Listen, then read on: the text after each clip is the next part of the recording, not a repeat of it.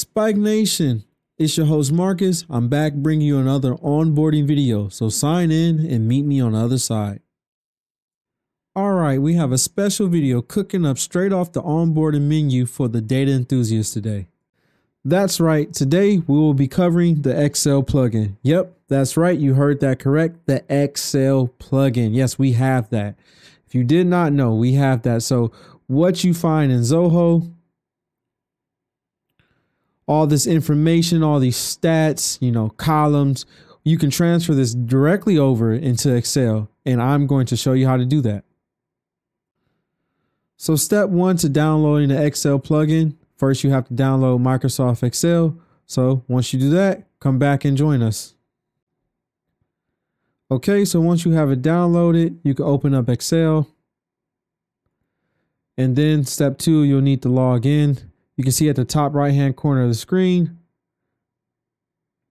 you can see it has my name there where you can sign in. All right, so after signing in, you'll want to go to the Insert tab. You'll probably start off at the Home tab, but just go to the Insert tab. And in the Insert tab, you will find Get Add-ins. So click Get Add-ins.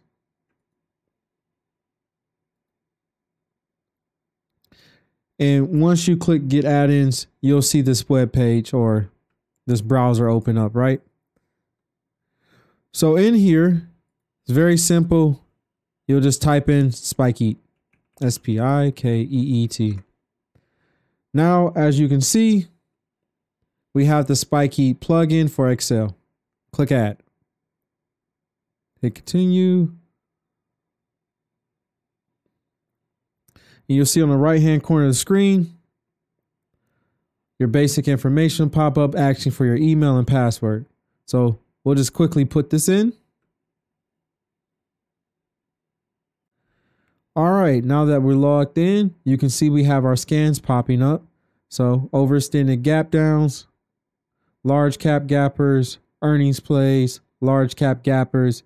And you can see we have view daily updates, earnings play updates, large cap gapper daily updates.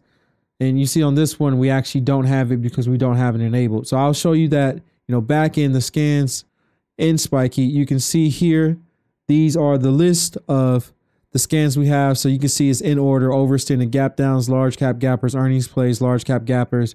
And over here, it says disable daily updates, but we have it enabled. So you can just look at the emblem and tell we have it enabled, but this one's not enabled, and that's why it didn't pop up in there.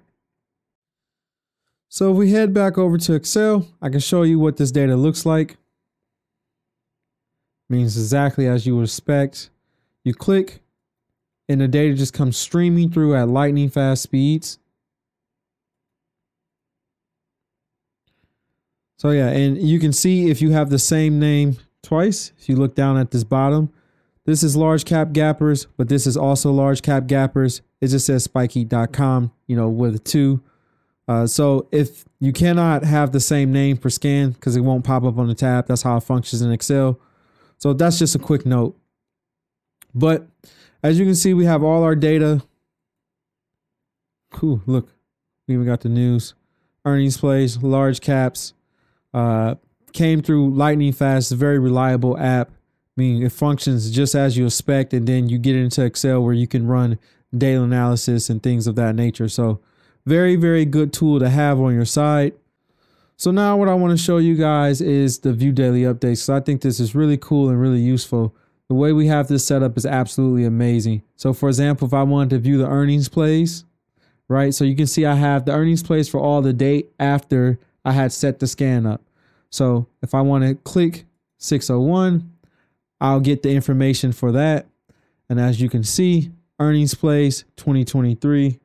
So you're going to see earnings plays 2023. It tells you date 5/31. So it gives me all the earnings plays that happened here. And I have the gap percent, just to show you guys, you can do all the basic functions, right? So I can filter, I can put a filter here. And with that filter, I can then say filter by greatest, smallest to largest, largest, smallest, non-filter by gap percent. I mean, you can even get rid of these like greater than 1, less than 4, and now you got rid of those ones that didn't meet the criteria. You can do all the functionality that you can in Excel with the data, and it automatically updates. So for example, what I use this for, and I think this is really cool. I use this for after I do a historical study and I want to see how that historical study performs in the future or forward testing it. I don't have to go collect the data samples manually. You know, I don't have to watch it or anything like that. I literally just turn on daily updates. I download all the stuff into a separate sheet, just like you see now. So imagine this said earnings gappers, and then I'll have the stuff afterwards. So this will be my historical study.